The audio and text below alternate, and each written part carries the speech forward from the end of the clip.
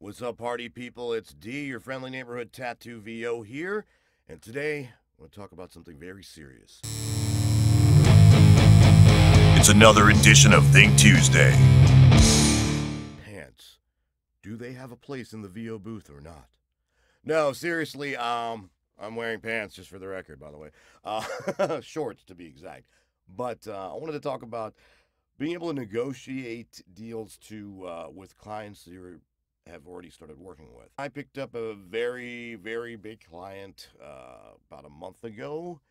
And after a couple of days of doing some work for them, it turned out there was a bit of a miscommunication in terms of the kind of the volume of what they expected versus the pay.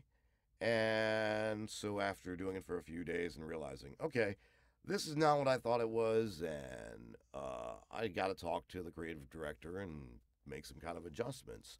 So a bit terrifying because it's a client I just started with. They're an important client. I did not want to lose them, but at the same time, I had to stick to my guns and say, you know what, uh, this pay is not worth it to me. Okay, I like the idea of steady work, but at this rate, it's just not going to be worth my time. I'd rather lose you and keep hunting for something else that I think is a better fit pay wise, uh, than continue to do this at this low pay.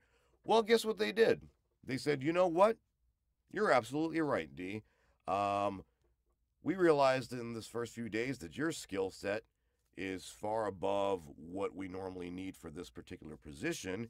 So we'd like to work with you in another capacity and keep you on the team and have you do other things that's going to take up less of your time and make you more money in the process. So there we go. Win win for me, right? Again, wasn't an easy thing to do, a bit nerve wracking, but again, just communicated with them, told them how I felt, and stuck to my guns, stood strong, and they respected that. That's the thing. People respect you more when you stick up for yourself, when you know what you're worth and you're willing to vocalize that or write it out or however you want to convey it. So things worked out so much better. And I think a lot of times what happens is as VO people, sometimes we feel a little bit desperate.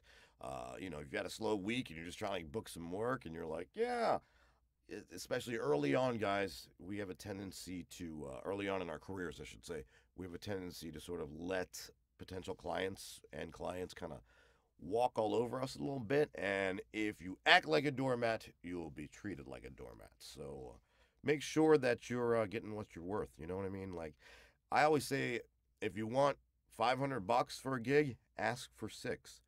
You have to negotiate. It's like any other thing, like selling anything, right? Um, Sometimes you might even get the six you asked for. It's happened to me. I've asked for more than I thought I was worth on a job, and people have just been like, yeah, no problem. Cool. Great. But then there's the others who'll be like, well, you said six. How about five? Boom. All right, deal. Five. Because that's what I really wanted. Simple things like that, communication, and again, just believing in your skills and knowing where you are as an artist and as a talent and what you're bringing to the table and having that confidence in yourself to do so. So, a little food for thought for you this week. I hope you guys had a wonderful weekend. I hope as fall is upon us that you get to enjoy my favorite time of year. And until next bat time, I wish you all would keep shining.